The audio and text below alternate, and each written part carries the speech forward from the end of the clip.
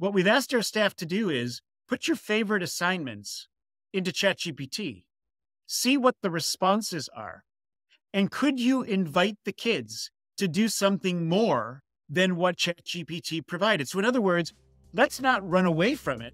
Let's see what it can offer and then see how we take our kids further than that. You're listening to the SmartSocial.com podcast. I'm your host, Josh Ochs. This is our District Talk segment where we interview district leaders to learn how they're keeping students safe on social media so those students can someday shine online.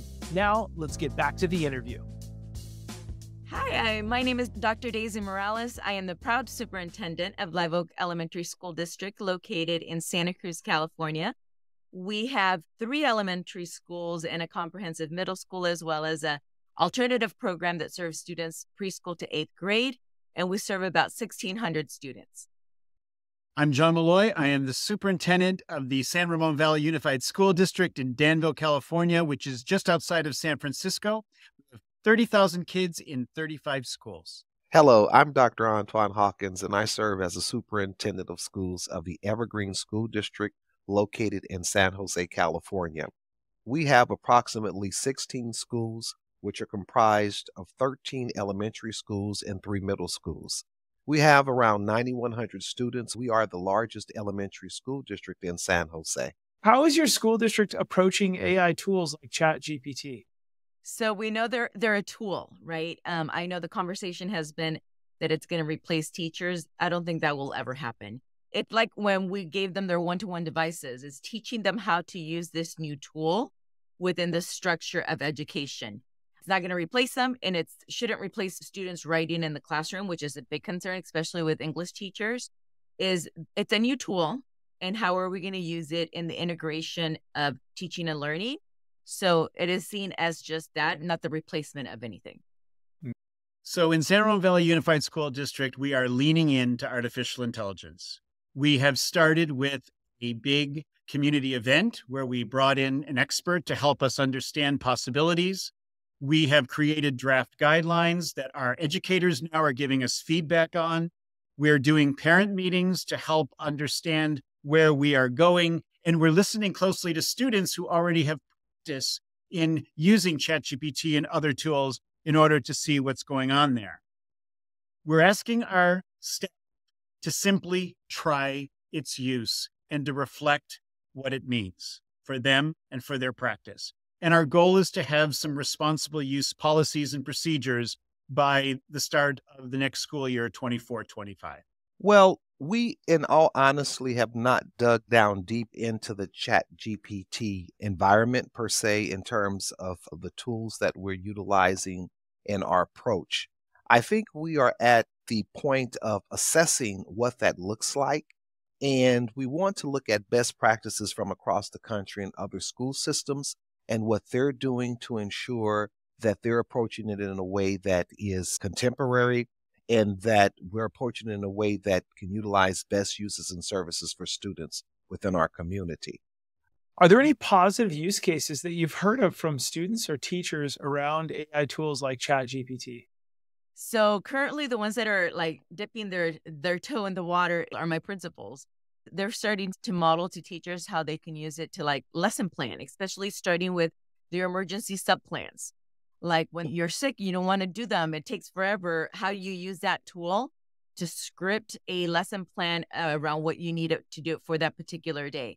So that has been kind of the toe in the water, using it for emergency subplans and mostly by my principals. What I love about the opportunity of ChatGPT and AI is we have been talking for decades that we want to invite our kids to engage in really deep learning tasks where they're thinking and creating and synthesizing and all kinds of good stuff. What we've asked our staff to do is put your favorite assignments into ChatGPT, see what the responses are, and could you invite the kids to do something more than what ChatGPT provided? So in other words, let's not run away from it.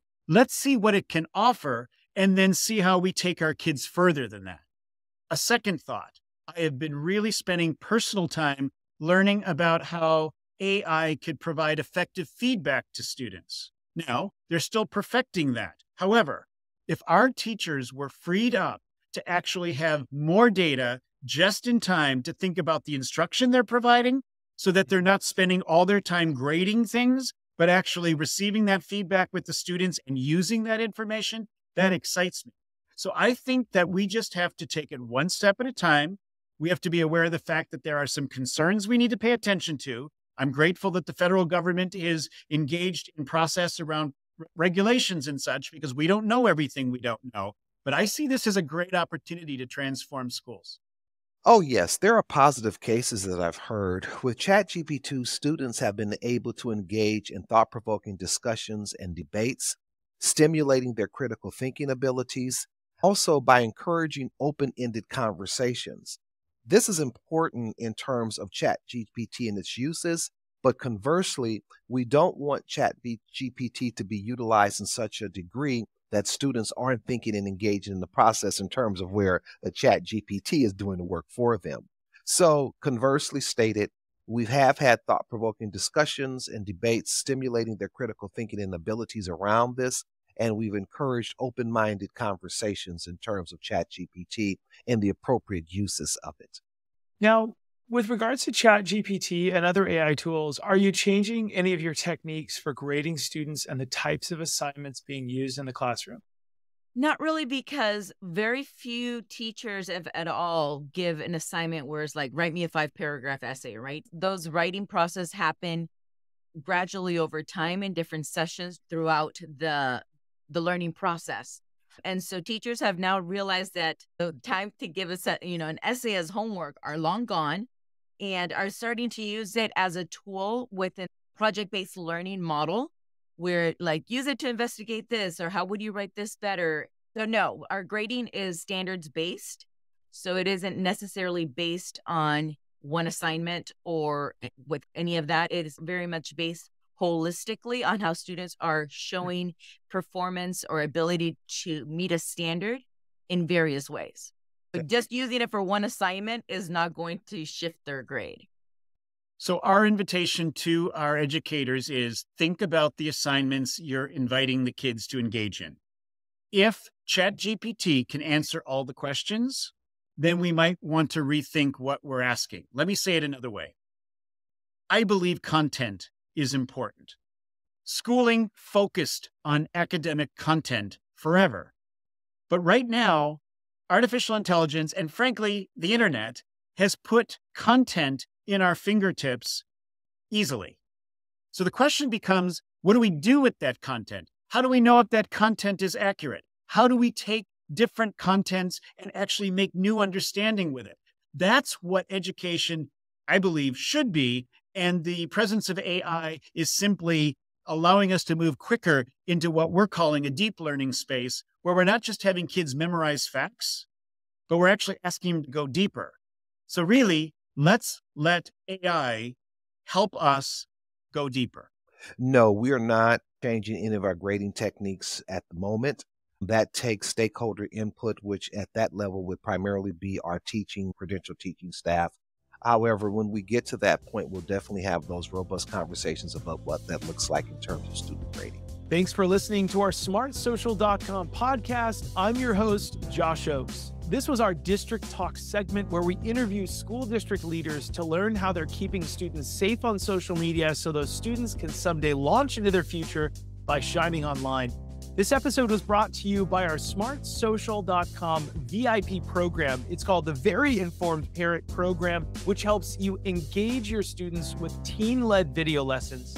Stay one step ahead with our premium parent newsletter and discover hidden features on trending apps on teens' phones and our 54 plus live parent and student-friendly events every single year. You can click on the link below to chat with one of our team members if you want a free pass to our VIP program to support your community with our smartsocial.com resources. And if you're a district leader who has a success story, we would love to feature you on a future episode. You can click the links below to reach out. Thanks so much for listening, and we look forward to seeing you on the next episode. Have a great day.